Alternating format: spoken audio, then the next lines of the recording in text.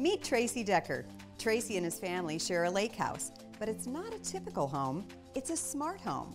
A house that can think for you even when you're miles away.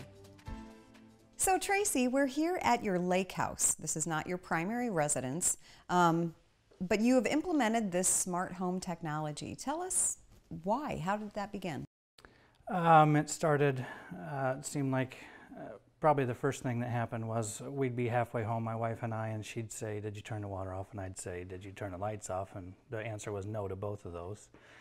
So then the decision was, are we too far away to turn around? Is it just going to stay on until we get back, or do we turn around and shut it off? So that's pretty much how it started. So you've really got into peace of mind and security, but ultimately you really wrapped around energy savings and dollar savings. Exactly. We were leaving a lot of devices on, a lot of heat on that didn't need to be, or a lot of air conditioning at that time.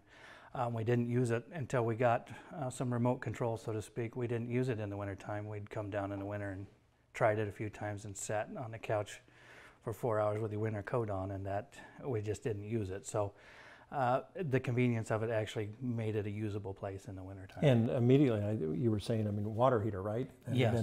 Been on and running. Yeah, so that was on and we didn't even think about it. So when we shut the water off, we tied the water heater in with it and turned them both off, so we saved some energy there. And it's all customizable too. So these are your circumstances. If your neighbor shifted their house to a smart home, their circumstances may be totally different. Exactly, yeah. That is kind of the beauty of it, and it kind of grows that way just because of the very reason. You never really know what you want to turn on or off until you have something that does.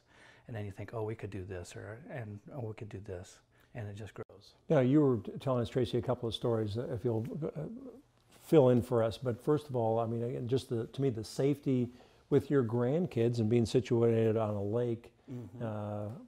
Tell us about that. Two worries we had. One was fire. So these smoke alarms are tied in with the system as well, and the door locks. So one of the things that happens when the smoke alarms go off is that it starts a siren. So if it's in the basement and you're upstairs, you can still hear it. It flashes all the lights that are remote controlled, unlocks the door, and actually makes sure that the water is on. So the firemen can get in, they don't have to beat down the door, and if somebody's in the house able to try and do something with a fire, that the water is on.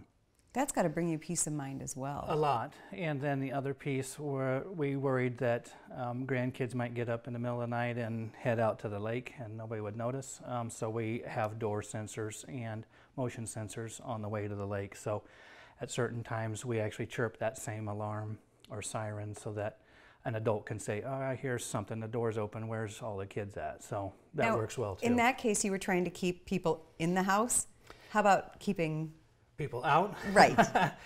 Yeah, that's another one. So we have cameras everywhere, and we have sensors on the doors and motion detectors. So that's kind of a byproduct of having the devices, is that we have some peace of mind as to what's happening.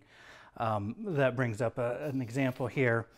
I got an email with this picture. And an email from the system. From your home? Yep, okay. From the house. Yeah, the house emailed me and basically said that something's moving in the house. And I didn't get a door opening alarm. On the one door I don't have a sensor on. It actually blew open is what we think, and you can see half a cat here in the picture. So this was at 10 o'clock at night. Do you have a cat? I do not. Okay. And so that was certainly a surprise. And this was at 10 o'clock at night, and we had left the water on, and the house was down to 40 degrees. So if I wouldn't have gotten a notification, I'd have had frozen water lines, and not to mention a mess with a cat. And I was happy it was a cat instead of a raccoon. Yeah, and who knows, maybe you might have had other creatures coming in with that door open. Right? Other creatures and other creatures carrying my TVs out. So that was a good thing. So I logged in to the system, got a live view on the cameras, and said, okay, that door blew open, and I better go take care of this problem. And your bills, this investment is paying itself off? Yeah, just the energy savings of not leaving the heating units on or the air conditioning units on, turning the water heaters off. Those types of things have really made a big difference. In addition to making the house usable in the super hot weather or the super cool weather. Well, here on Powerhouse, we like that, saving dollars, saving energy, and more home comfort. Well, Tracy, thanks for letting us come in. We're anxious now to walk around and see this smart home technology in action.